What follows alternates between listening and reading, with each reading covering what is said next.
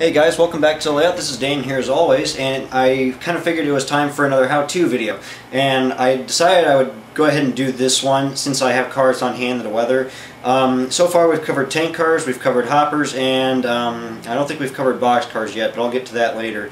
But one of these cars that I haven't discussed yet, and I said I was going to do but kept putting off, was the Gondola. Now, gondolas are a very important rail car to the road, obviously. They have a major purpose. There's large gondolas, there's smaller gondolas, they haul all kinds of materials, and they're a very important rail car to roster, and they're also very important to model. So in this video I'm going to show you how to weather one of these classic gondolas, and what we have here is an Atlas car. This is one of their newer thrall cars, CRDX 5000, and these are right out of the box, I'm going to say very, very nice. These are modern, they got the safety stripes on them, and they just look incredible. I really like these, and these are pretty well, I'm going to say, easy to do. So you'll actually find this video goes by a little quicker because there's not as much to do with these. You can go as extensive or as heavy as you want weathering wise with these, but for a modern gondola there's not that much to do. And as you'll see, there's no real science to it. It's just like weathering any other car, but the nice thing is you don't really have to worry about weathering the roof or anything like that. It's very simple. All you're doing is the sides, the ends, the underbody. That's pretty much it. And the one part that's probably the most extensive that you really want to take your time with is the inside, because that's obviously the part that's going to get the most wear, and we'll cover that of course when we get to it. But for the most part this will just be a video on the gondolas, and you'll see that it goes by a little quicker. I'll discuss my techniques, and again, you know, it's pretty much just like weathering any other rail car. The only difference is that it's a smaller car and it's a lot easier to do. So we'll go ahead and jump right into this, guys, and I think you'll enjoy this one. So we'll go ahead and look at the car we're going to be weathering today. What I have here is a Thrall 2743 Gondola. This is a Chicago freight car, 5000. One little note on this number, I might change that to a more casual number. 5000 is kind of out of the ordinary, so I'll probably change that number later on, but right now I'm just going to give you the basic weathering and show you how to do that. So I might patch it later on and renumber it. But I mean, my thoughts on this car, this is the newer Atlas front, obviously, and I gotta say, I mean, these are really, really nice. These are top of the line, and Atlas just did a fantastic job on these modern gondolas. They look really good. I'm really happy with them, and they look really good. But as you can see, this one right out of the box, it's pretty clean. It looks good, though, and that's the point. But we're going to turn a new, fresh-looking model like this into something like this. Look at that. So, with a few techniques I'll show you, we'll go ahead and get right into this. It's pretty easy, so we'll go ahead and get started.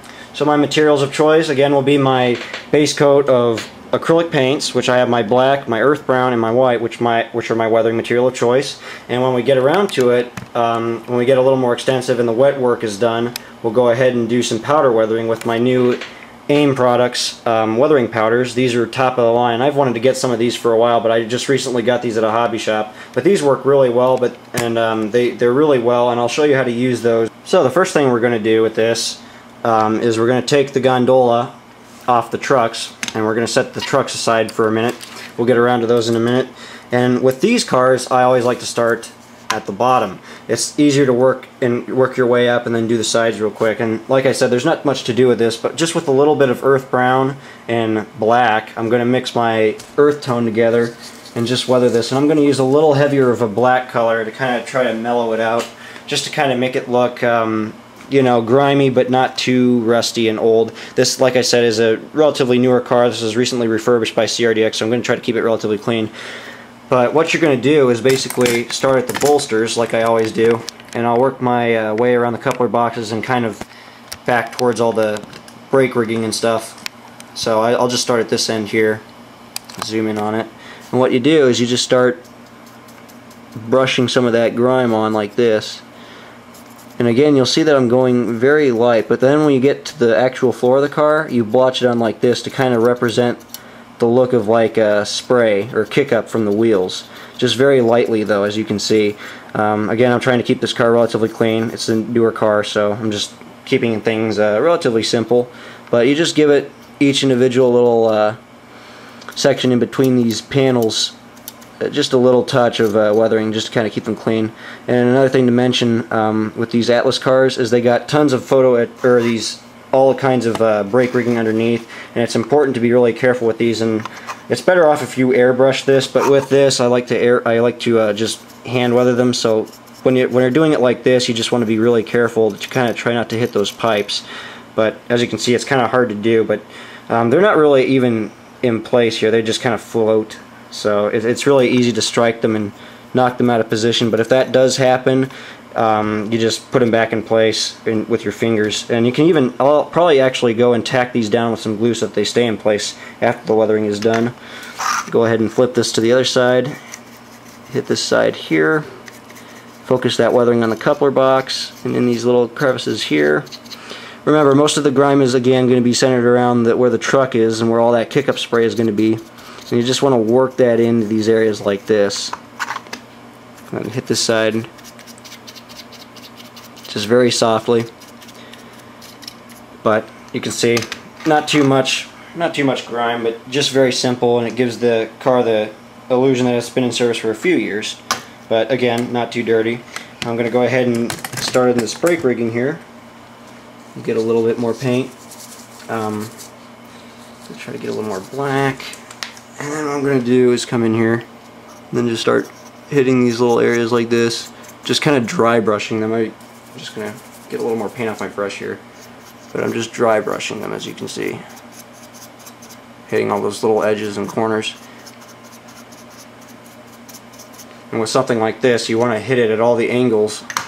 So you move it, and you just keep working that grime into all those little crevices and such, like this. Kind of make some streaking on these ribs underneath. Kind of indicates some road grime or some dust buildup on the underneath of the chassis.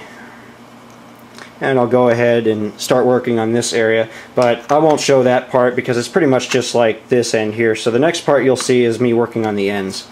So we'll go ahead and move on.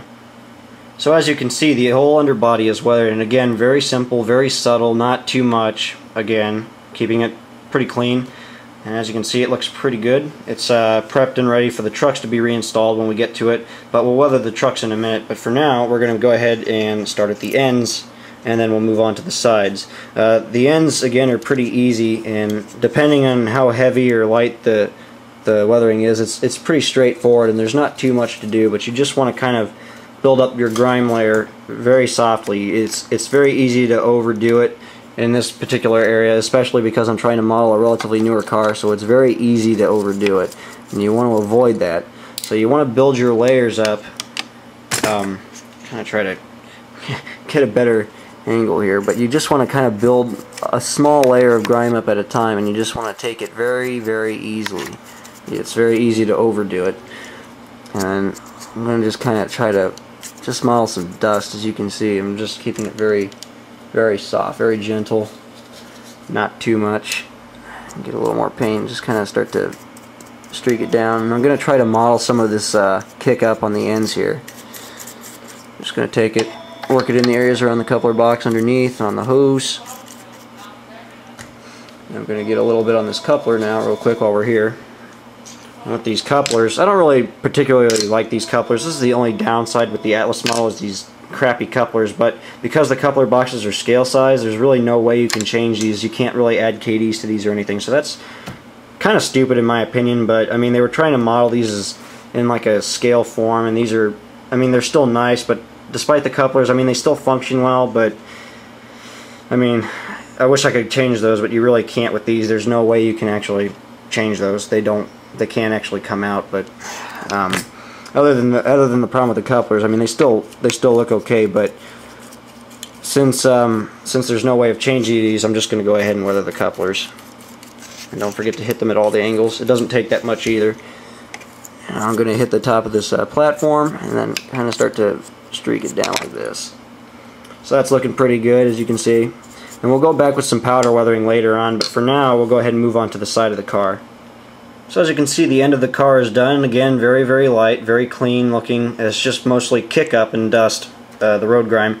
So the next thing we're going to do is we're going to work on the side of the car. And again, this is very, very easy. I'm not liking the sliding effect though. Maybe that'll help. What I'm going to try to do, I'm going to try to readjust my camera here so you can see better. Now I'm going to attempt to start weathering the sides of this car here. See if this helps. Yeah, a little bit. Not too much though. Okay. So I'm just going to take a little bit of my earth brown and black again. And it's mostly black, so I'm trying to model a relatively darker shade of grime here. And then what I'm going to do is just dry brush. I'm going to try to focus it mostly on the ends of the car like this. And as you can see, what I'm going to start doing is kind of building it up at the very base of the car where the kick-up is going to be from the trucks. As you can see, like this. But just very, very, very softly, as you can see. Not too crazy. I don't want to overdo it. As you can see, I get a little bit of excess streaking, but when something like that happens, you can just take it and wipe a little bit of that off with a Q-tip. It works just fine. And I'm just going to keep moving down here, and you can see, even with a practically dry brush, it still leaves enough grime on there to highlight things, to kind of give that hint of just a little bit of dust. But that's really what I'm trying to do here. I'm not so much trying to weather the car, but just kind of try to make it look dusty is what I'm going for here. Just a little more spray at the bottom, a little bit around this rib area here, kind of just streaking it down. Always keep your strokes kind of going downwards. Never go like this. Always keep them flowing downwards. That's the key. Remember that. That's your little bro tip of the day. I'm just going to keep working down here, and as you can see, you know, just keeping it very simple. And again, I'm just going to focus it on the bottom and then work it towards the top, just like on the real cars. And just like that. Look at that. Doesn't that look nice? A little bit too much there, that's alright. I'll zoom in on out here. And there you have it. As you can see, you know, it goes to show, you know, not every car is a rust bucket, you know. You still have a lot of cleaner cars like this, and it's good to try to model some of these like this. And that, you know, I could have gone crazy on this, but I didn't. I wanted to keep this relatively clean, and that's the key to weathering cars, to make them look better. You got to remember that not every car is a rust bucket. You have a lot of cars like this out in the real world that are still relatively clean. It's good to model cars like this. So as you can see, that's what I was kind of trying to aim for here. So the next step will be to go ahead and hit the other end, and then I'll get the other side, and we'll go ahead and add some new safety stripes to this.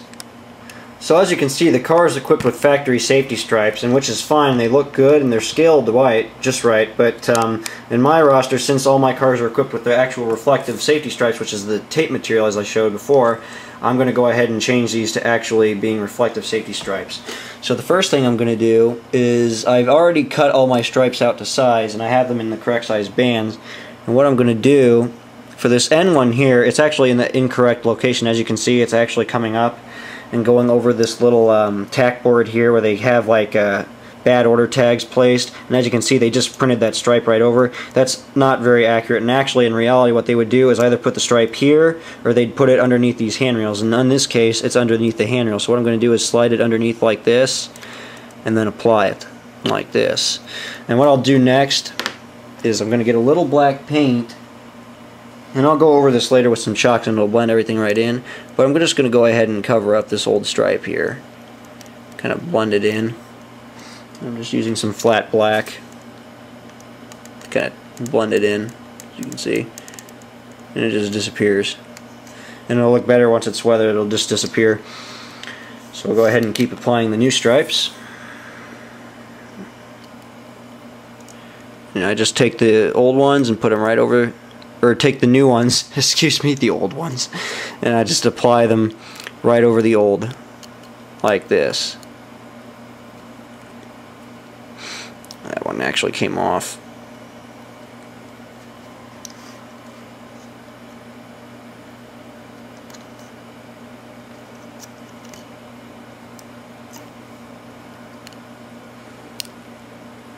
I'm actually going to jump ahead a little bit and get this one real quick for a reason I'll show you just real quick. What I modeled here, you can see I actually painted over this safety stripe here a little bit, and what I'm trying to model is a safety stripe that's deteriorated or peeled off a little bit, and as you can see I just cut a little piece a little scrap piece decides to make it look like one of the safety stripes that's been deteriorated over time, like this. And it's a good thing to model one of those, because you see that a lot on rolling stock, is the safety stripes that kind of deteriorate. So I'll go ahead and finish off and put the last band on this end, right over the old, like this. Just like that. It's being that it's a black car, this actually might work, but what I'm going to do is try to see if I can get these to reflect for you. So what I'll do is I'll take my flashlight again, and boom, there they are. You can see they're actually reflecting, which is pretty dang cool. Looks nice. So now it's time to move on to the inside of the mall, and what I'm going to do is take some earth brown, my black again, and what I'm going to do is do a base coat of wet weathering, and then we'll finish up with some chalks. But what you're going to do is just roughly take it like this, and I just start applying it, as you can see, like this. But then once you get the paint on there and you get the sides all wet, you take it and again you work on that vertical stroke like this. Never go sideways, always go upwards like this, and then try to keep it so that it's streaking down realistically like this, as you can see. Get a little more paint over here. Got a little dry in this section, so we'll probably go over that, but it'll all blend right in when we get to the chalks.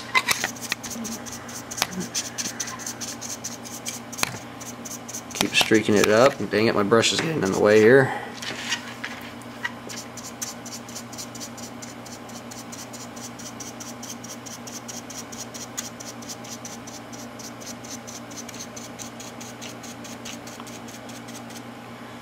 There we go.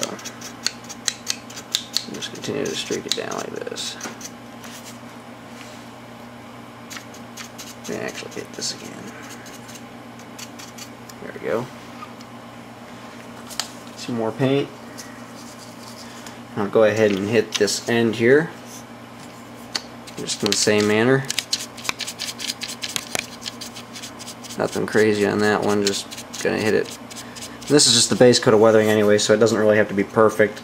It'll all get covered up anyways. This is just like your base coat, really, where it's like, consider it like a primer, if you will. Having a base coat of weathering like this, so that there's more of a surface for the chalks and powders to work on, so that they look better. It's basically like a primer, you can say. So we'll go ahead and hit the floor here, and I'm going to get a little more paint. I'm actually going to take my bottle and get some more. Let's get a little bit though, not too much. We're almost done with the wet washes anyway, so I don't need too much more paint. And now on the floor, what you do, we'll get to that side in a minute, but I'm just going to show you the floor to go ahead and get started, just to keep moving. But when you get to the floor, what you do, I find that it works best to start at the very base of the car like this, in the corners, and then fan it out towards the middle like this. As you can see, kind of working like that, and then you just start kind of fanning it out like this. That's what I found to work really the best for me anyways. Just going to keep working it in. With the bottom, you kind of want it to have this textured appearance too, and blotching is the best way to do this, and it actually does add a little texture to it, but you want like a textured base, just like in real life. Kind of that rusty corroded metal is going to be kind of like that, so that's what I'm kind of trying to go for here.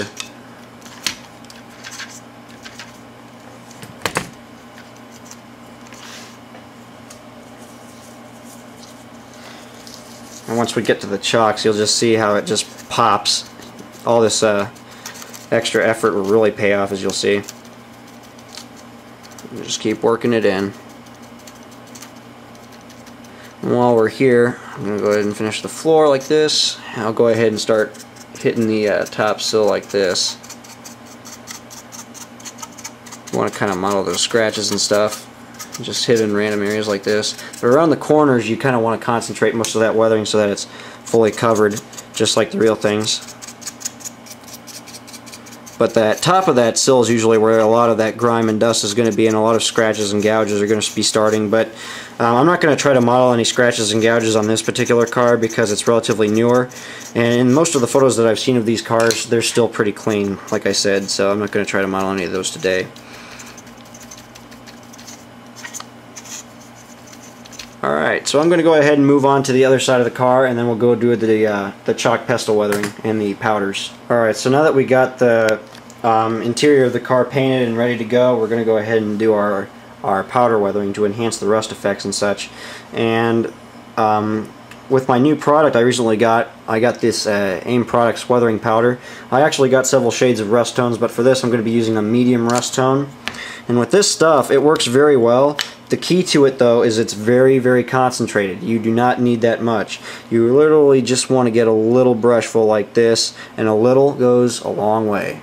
I mean, that's actually a little too much right there, but you're going to just kind of go in there, and I'm just going to actually kind of move it around a little bit like that, because it literally does not take much. And then what you do, as you can see, it just instantly starts to kind of, it just instantly covers like that, as you can see, and it's very, very, very concentrated, as you can see, and that's actually a little too much, but we'll fix that in a minute. And if any little scratches and gouges like that happen, it's actually realistic, so kind of let that happen if it does. It's just the kind of the paint peeling off, but I didn't actually clear coat the underbody for this particular reason, because I kind of wanted to have a few little scratches. Working it with a dry brush like this, and being that it's just dry acrylic, it has a tendency to kind of scratch off like that. But that's alright, that's perfectly fine. But as you can see, look at that. Look at the difference with those powders. I'm telling you, it looks really good. I'm going to get a little more. Not too much though. I'm just going to continue to kind of hit random areas. Just little areas where the rust is just kind of just starting to build up, as you can see. Mostly in this end here. And then I'm going to go ahead and try to hit the sides a little. Again, not too much powder though. I don't want to overdo it, but just a little bit in random spots like this. And you really got to work the stuff in really well, as you can see.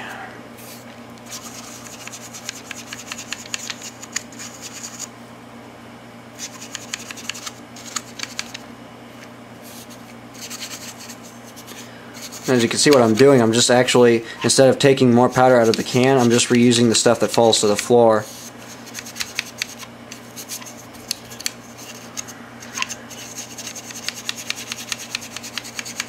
You can see with this stuff, the key is to really work it in like that. You can see it's looking pretty good.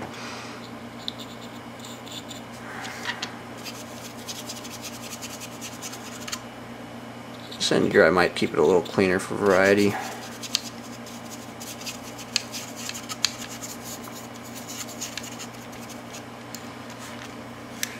And now I'm going to just very lightly hit this end end real quick.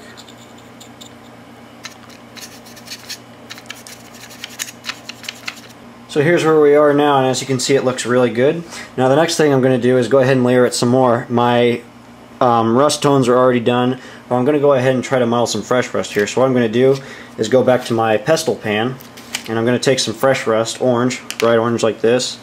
And what I'm going to do is I'm going to take a hobby knife, and I'm just going to chisel some of this off like this. And you don't need that much. This is a very overpowering color, and I'm just going to, as you can see, put it in a few little areas like this. Just to model a few little areas of fresh rust like that. Go ahead and put that back.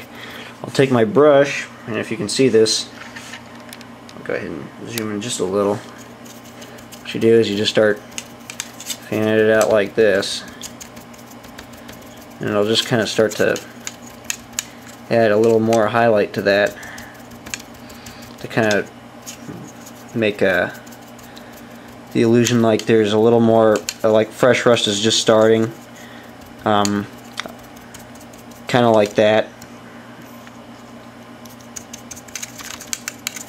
So now what I'm going to work on next is a little mud splatter. With gondolas, they usually get a little muddy. You know, a lot of times you'll see a gondola with a lot of like heavy spray on the side from like mud splatter. So what I'm going to do is take a little white, and I'm going to take a nice stiff bristle brush like this, my flat large brush like this,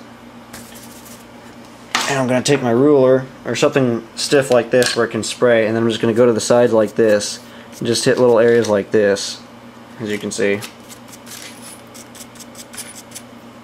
And then what you do is you take a brush and you streak that mud splatter down like this.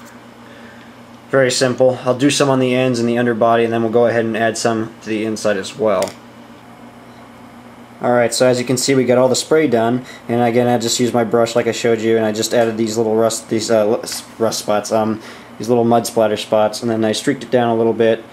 This is a common feature with these guns, but it's good to model, and it really enhances the detail. There's that really nice textured inside weathering job. Looks good.